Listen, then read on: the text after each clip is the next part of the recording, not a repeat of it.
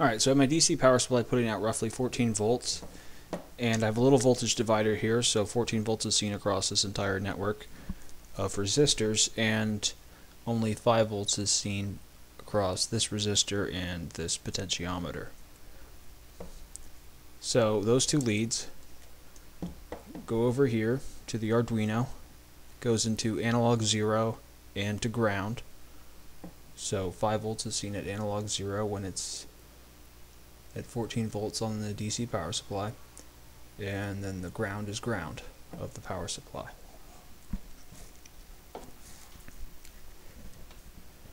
And there's the DMM measuring 13.93 volts.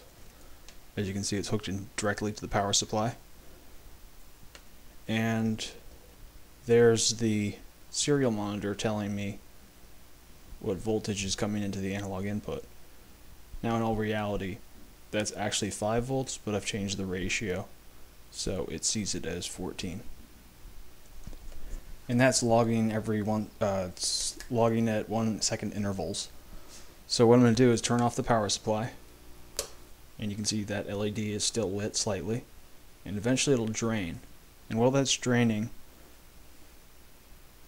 I have the Arduino still measuring the voltage. So that's enough data. Okay, so switch over to screen capture, and I'm going to select the values.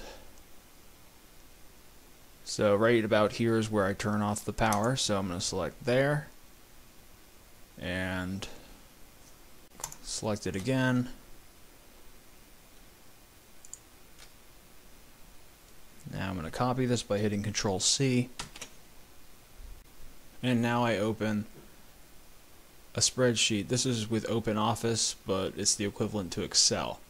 And now I'm going to paste that data by hitting Control-V, and it's asking me how I want to paste that, and this is showing it in one column, so that's good. So hit OK. Now select your data. So rows 1 through 48 in column A. Now select Insert and select Chart.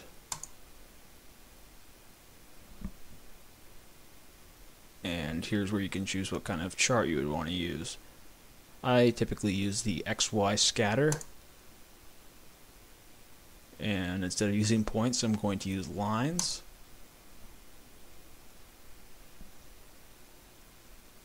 And then this looks pretty good. I could add some information such as what the x-axis is, and that would be time.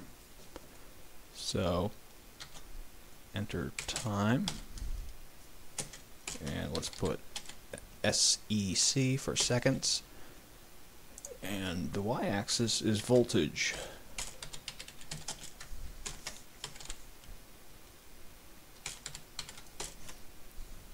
And hit finish,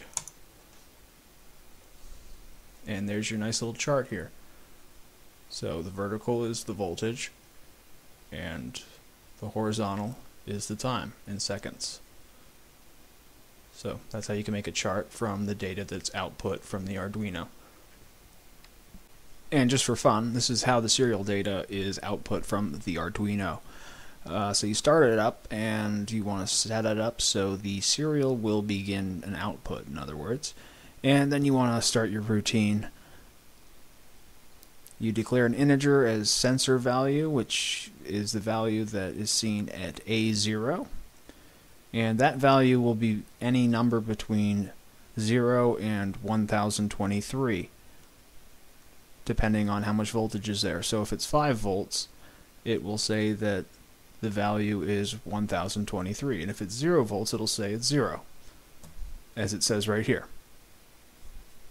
And now you declare a floating variable, which allows you to use a decimal point, and you want to call that voltage, and voltage is going to be equal to the sensor value, so that number between 0 and 1023, and you're going to multiply that number by 14 divided by 1023. 23. So instead of giving you a number between 0 and 1023, it's going to give you a number between 0 and 14 with some decimal points for accuracy.